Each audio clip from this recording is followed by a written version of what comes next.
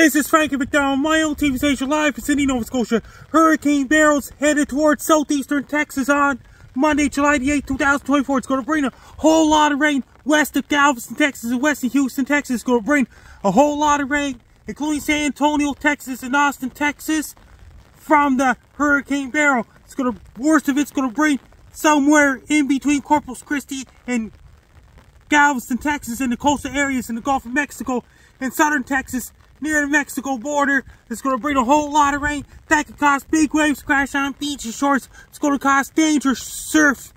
I recommend people to stay inside. Don't go outside. Stay inside of your buildings, because a hurricane can be really bad. That could cause a flash flood and things like this.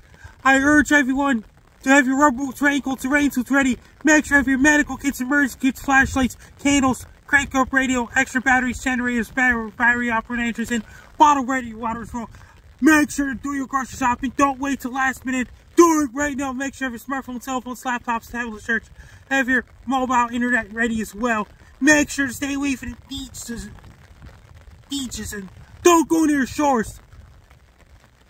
It's going to bring up big, huge waves in southeastern Texas on Monday, July 8, 2024.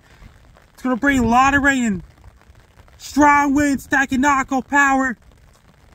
It may bring down power lines and snap a tree branches in half in a path of the Hurricane Beryl in between Houston and Corpus Christi, Texas, and the coastal areas. It's going to bring really strong winds as well.